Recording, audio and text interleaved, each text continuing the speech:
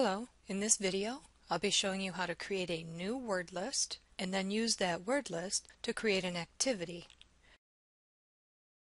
In this example we'll be creating a crossword. Let's get things started by creating our word list. Looking at the toolbar at the top of the page, we'll use the editor's icon. Clicking the button gives us a drop-down list. Select Word Lists.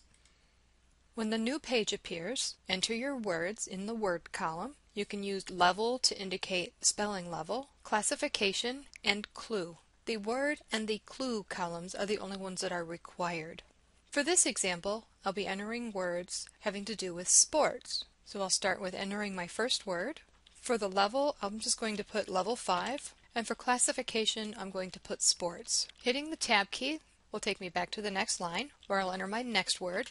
I'm going to leave the level and the classification blank for these, and then I'll enter my clue. I'll quickly enter the rest of the words. Now that I'm done adding words, I'm going to use the fill down tool to add the levels and the classifications to all of my words. So I'll select the number 5 in the field that I have entered already, and then click the fill down button. I'll do the same for the classification, and now my list is complete. I'm going to click the save button here at the top, and in the pop-up window that appears, I'm going to give my word list a name. I'm just going to call it sports. I'll click the save button, and then I can click close here. Now to create an activity, I want to create a crossword.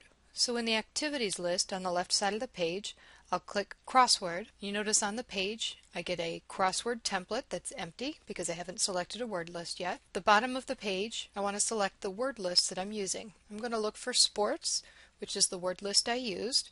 I'll just double click that word list. The list of words appears in the bottom right corner, and on the crossword activity you can see the blank crossword with the across and down clues, and along with the word list itself.